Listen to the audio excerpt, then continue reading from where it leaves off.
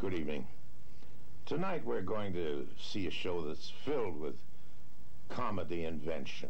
Now, when we think of inventors, we generally think of Thomas Edison or Marconi. But for the instantaneous creation of comedy, there's no inventor quite like Jonathan Winters. Edison gave us the phonograph and the light bulb, but Jonathan has given us Elwood Suggins and Maud Frickett. Marconi invented the wireless, but Jonathan invented Hiram Sweetie and Theodore Much. And he keeps on inventing these bizarre characters that, for all their quirky personalities, are somehow very real and familiar. So let's set this mad scientist of comedy to work and see just what he's inventing tonight. Welcome to the wacky world of Jonathan Winters. Appearing with Jonathan tonight are Burt Reynolds, Dan Rowan, and Mary Gregory.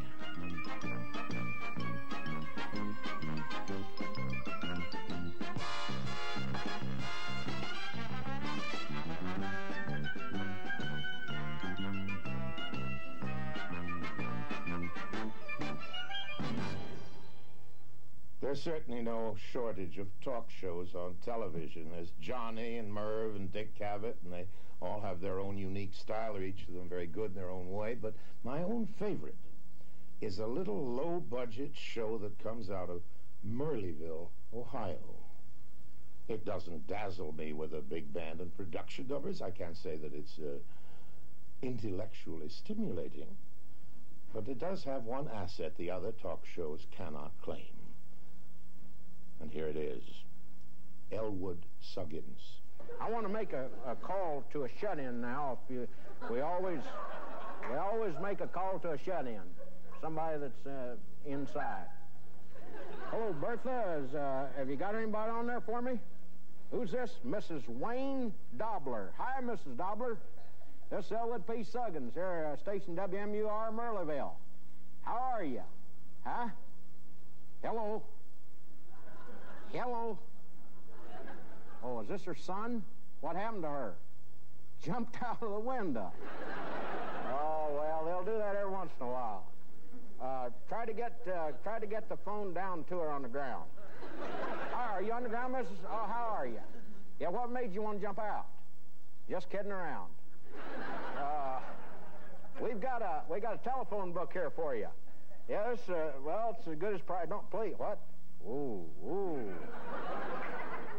Boy, them kind of words are for out back of the barn. I'm sorry, this is all we've got is just a telephone book. Yeah, and you'd make new friends that way. Okay. That was our regular shut-in call. We'll make another one. Incidentally, Mr. Bonlinger, Howard Bonlinger, puts these forks out.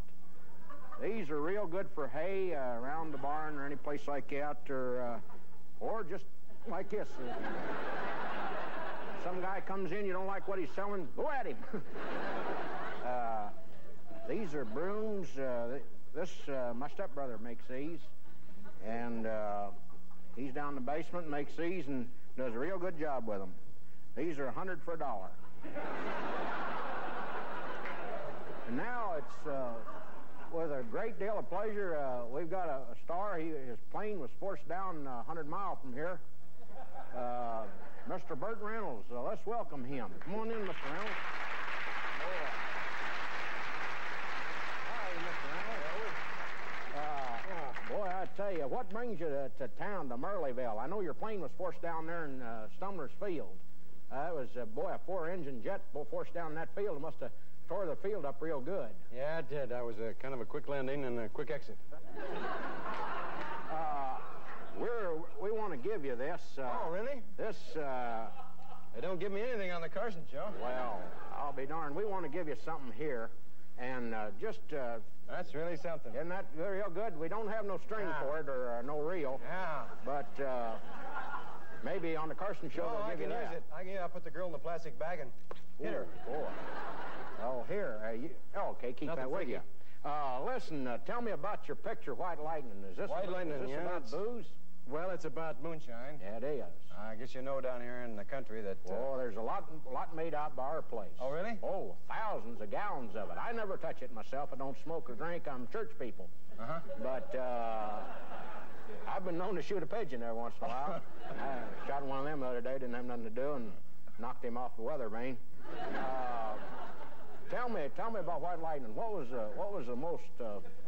see, our pictures are seen here on a sheet in the middle of the street. We don't...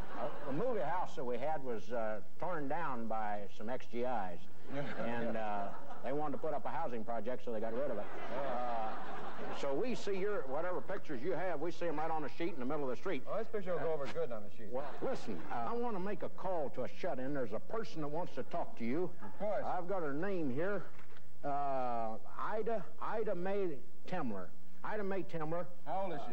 She's a woman, 99 years old, and she's got the mind of a child.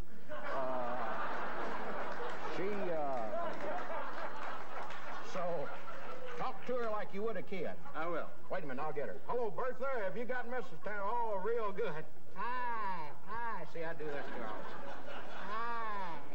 Listen now, straighten up. I know you're 99 years old, but listen. We've got Mr. Burt Reynolds. Now, ask him an adult question. Don't say, yeah. Come on, be right now. This is Mr. Reynolds. We don't get a star like this every day. Ask him about his picture. Ask him about his life outside the picture. There. She's got a high... What's her first name? Ida Mae. Ida Mae. Hello, Ida Mae. She talk like a child? No, she's not talking like it. She's going, na-na-na-na-na-na. Is she doing that? Ida Mae. Hello, Ida Mae. How are you? Would you like to ask me a question? No, I don't do that. What'd she ask you? Well, I don't know. What did she ask you? Did she ask you? Give me that. What'd you ask him? You should never have asked him that. Listen, you old beast. Don't you ever call up here and say that to a star or to me or anybody. I don't care what your thing for long life is. That's wrong. She's been married 26 times. That's the reason she asks questions like that. Now, listen. I want to give you a cigar that was rolled by one of the boys here down at Carniver Barn. That's a real... I know you smoke cigars. That's a real good one. And smoke it with a paper on. It's better. Take the paper off. Boy, it's stout. Oh, yeah. Listen, before I leave, there's one thing I would like to have. What would you like to have? I'd like to have Ida Mae's phone number. Just to talk to her on the phone, you know. Oh, sure. Yeah, but I tell you now, she's gangbusters on the phone. She's gangbusters at home, too. Really? She's a big woman. She's a big woman, boy. She's well over 200 pounds. Oh, really? How tall? Sure, she held up the local carnival tent for last time. A big woman.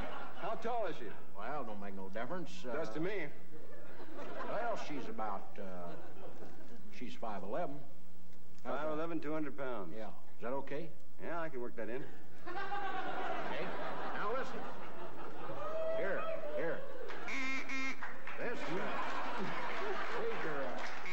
This is a little duck call put out by the Framer's Duck. That's our sporting goods store. Framer's Duck. Boy, if you get that messed up, you're really in trouble. That's right.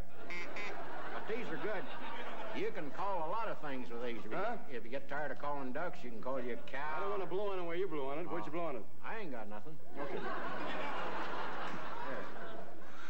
There. Nothing happened. Try the other end. Oh. There, try that. Oh, real good. Oh, yeah, we used to do this in high school. Real good. That's real good. You do that on the bus going home, you get off the bus 100 times before you get home.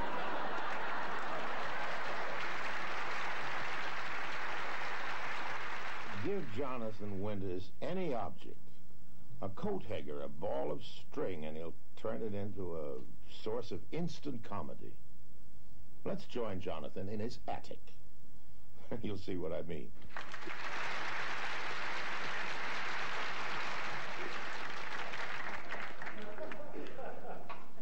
Want to bring your dog in, lady? Here, bring him in. Boy, that's the biggest dog I've ever seen.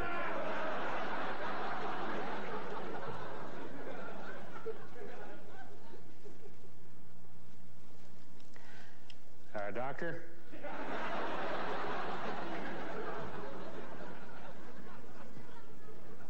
You in? Ouch!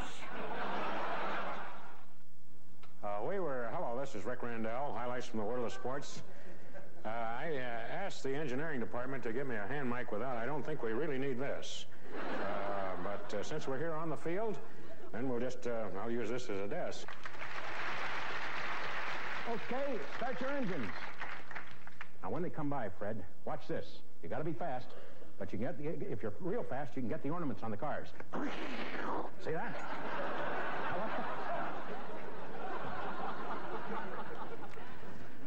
Just keep sailing. Oh, yeah. Watch up there on the mast now. That's all right. Don't worry about this. Don't worry about it. No, I did it myself. I want to say this. If this don't work this time, I'm going to Bethesda. Hi, I'm Brainerd Supplich, and I'm here as your tool man. Yeah, I use all these tools. I use them on the people first to make sure I'm going to get paid. Freeze, Jonathan. Now, here's the situation we're going to put you in. Take that toolbox. Make believe you're a plumber making a house call at the home of Dan Rowan. Yeah, well, I'll be over on the weekend, but I don't want to play any mixed doubles. I don't know. Who? Yeah, it must be that plumber. Yeah, come on in. And I'll probably be around 3 o'clock. Yeah, let me get back to you. I got a problem here. Hi, you're the plumber? Yes, sir. Yes, sir. I'm Willis Mumpert with the Mumpert Plumbing people. Yeah, well, listen, I've got a problem over here. I'll put some of these tools right down here on the carpet. No, I'd rather you didn't put it on the carpet. That's gonna put them in that chair there. You got a license? Wait a minute. Holy... I know who you are. You're Mr. Rowan. Yeah, and I know who you are. You're Mumford, the plumber who just broke a piece of tile on my floor. Now pick up the box of tools and bring it over here to the wall. I want to show you... I want to show you what's wrong with the wall. I don't know if it's inside the wall or whether it's upstairs, but we've had a leak for 2 weeks. I've seen you on Laugh In. I really enjoyed you. What's the other man's name? What's his name? You want to pick up your tools?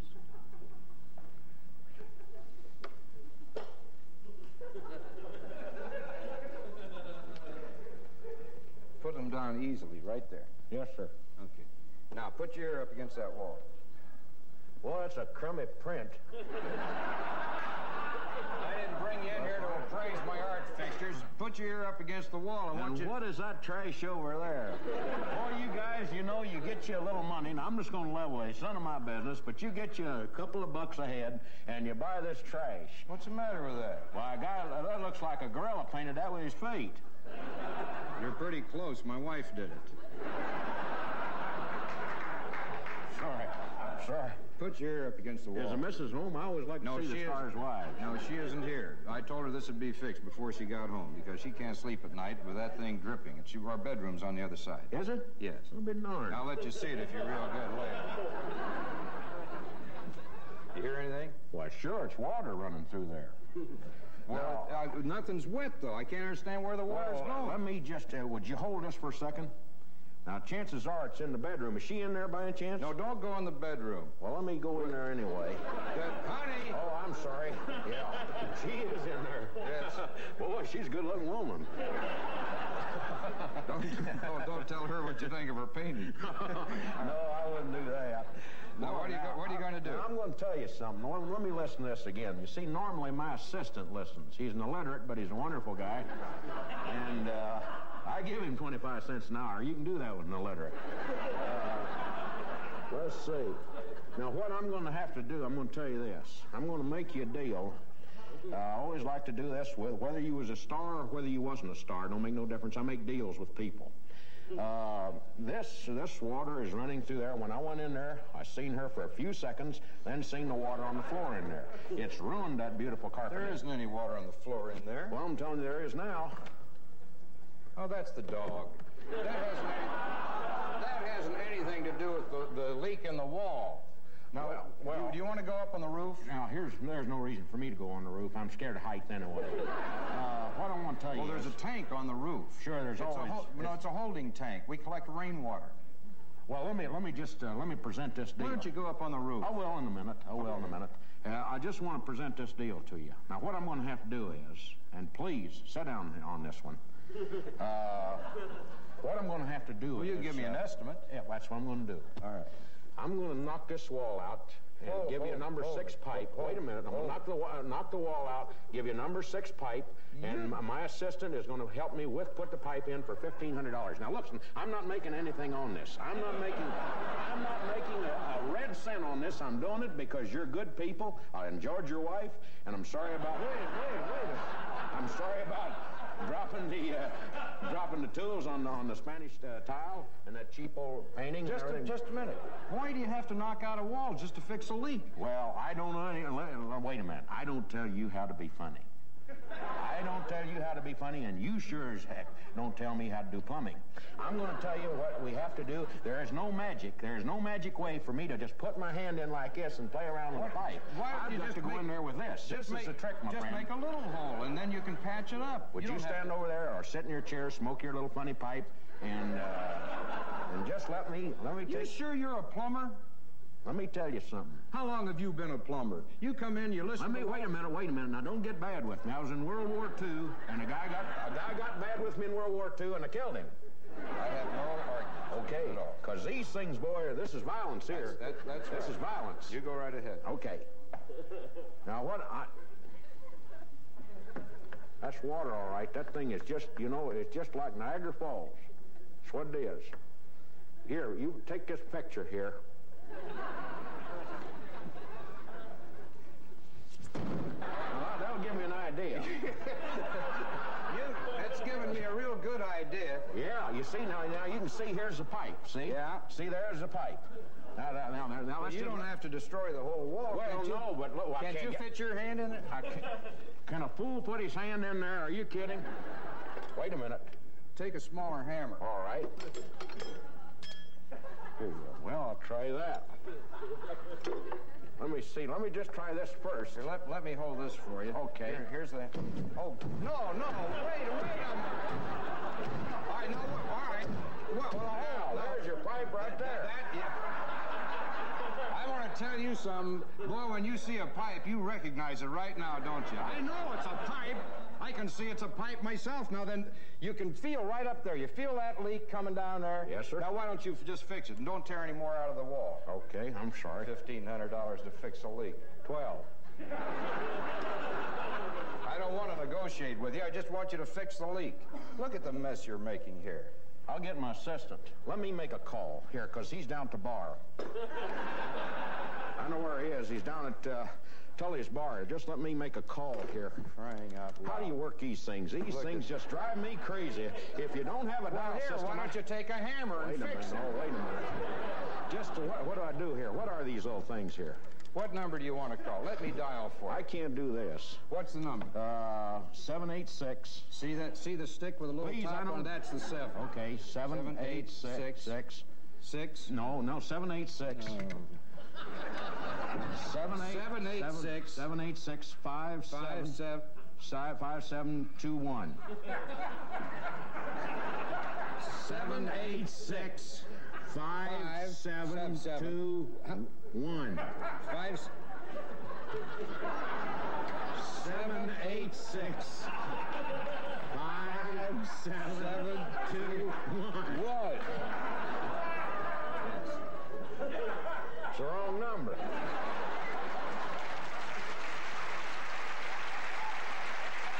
We can learn a lot about the great figures of the past from history books, but we can't be sure that the historians are always accurate. However, with Jonathan's imagination recreating great characters from history, we may still doubt his accuracy, but who cares?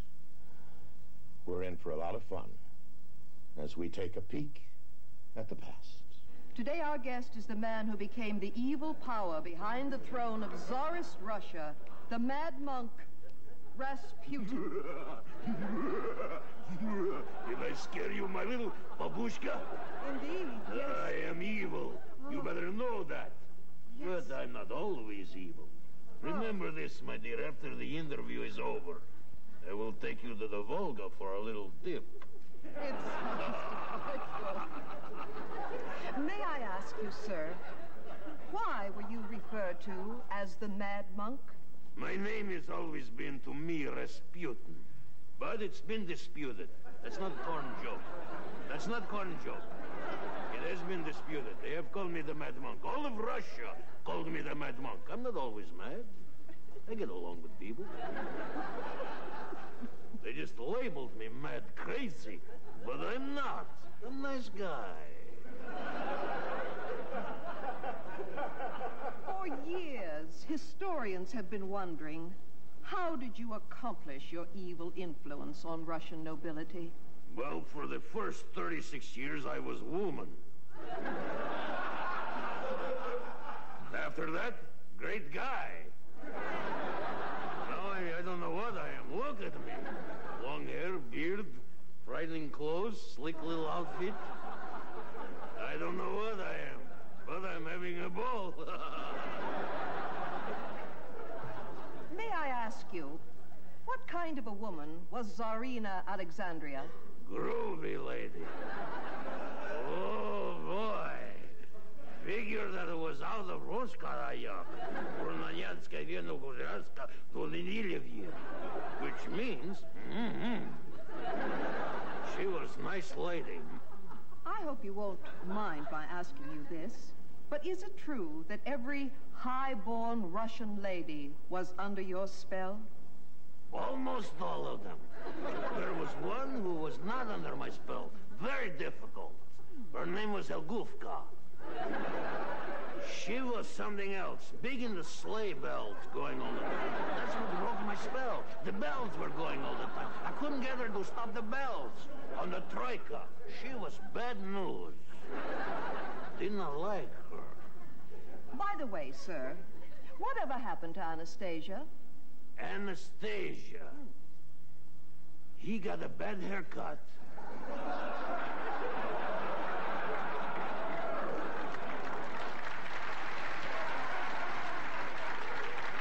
Yes, I'm not quite sure I'd remember him. He had a bad time. Yes. Let me test your memory, sir. I hope so. What was life like at the Winter Palace in Petrograd? Boy, it was colder than a well-digger's boots. I mean to tell you, boy, you had to go like this all the time. But it was cold. It was really cold. So cold, you know, there was very little to eat, too, you know. There was very little to eat. A little tiny biscuit, you know, or maybe a snow bunny, you know. A little snow bunny. They're little tiny bunnies. Little snow bunnies. Yes, you bad people. If it isn't too painful for you, sir, Yes. could you describe for us the night of your assassination? Well, you know, it was a night that I just wasn't right there. I mean, it wasn't a night for me. I had a lot of vodka, but I was feeling no pain. I was dancing along the Volga, really going along like this. When the guy came up to me and he said, and he hit me with a knife about 28 times. I said, please, come on. What's with you already? He kept... I said, I've had enough. I turned around, he shot me in the back.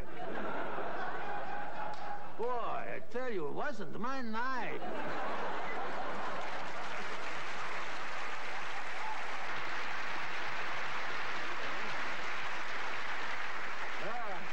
Hey, you got a heater there, boy. Oh, yes, I got one of these biggies here. Before the show, this is all impromptu, you know, because I'm not reading this now. Okay. We passed out these cards to the studio audience, and we asked everybody to write down an occupation, a situation, an ad lib, and sort of a routine for Johnny, possibly me. I hope so. I hope I'm in there. And we're going to get going right now. You ready? Okay, sure. Okay. This is number one here. Jonathan is a cook for a gang of Western outlaws, and Burt is their leader. Hey, you know, I wanted to ask you something, Mr. Schellinger. I'm getting sick of you. Well, you know, I have always idolized the way you can kill people. Of course. It's only natural. Well, You know what? Yeah. I don't like the way you get on your horse and get off it. Well, when you cook the way I do, you have a lot of problems. And,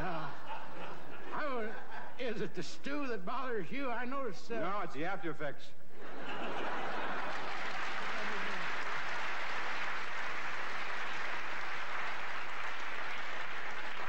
Now, here's a good one. You're going to like this. All right.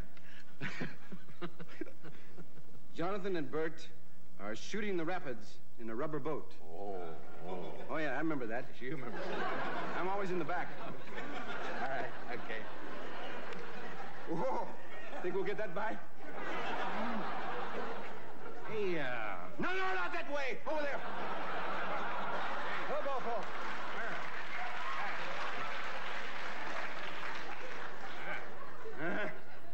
Couple old country guys up there on the bank. I wonder what they want. Hey, let's don't bother to ask them, huh? Okay. Oh. Hi, country guys.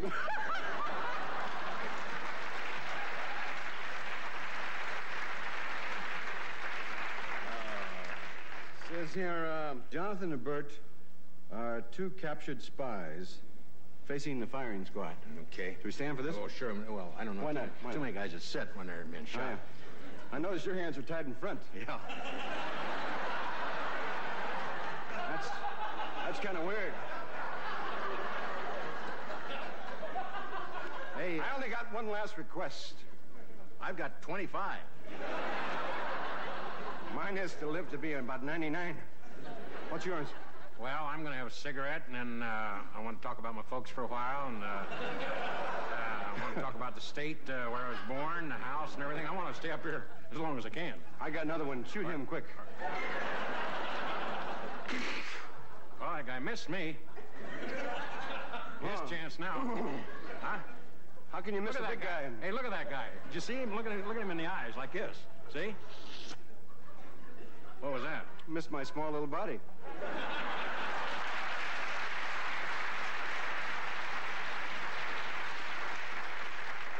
This is the last one. Okay. You'll be relieved to know. All right. Jonathan and Burt are two babies in a maternity ward.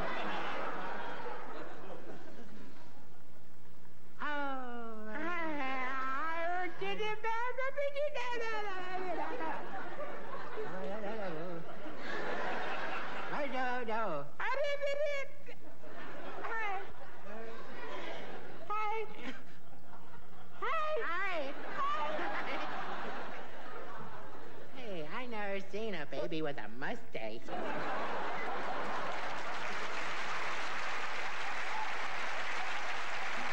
Thanks for joining us in the wacky world of Jonathan Winters. Until we meet again, make the most of your wacky world.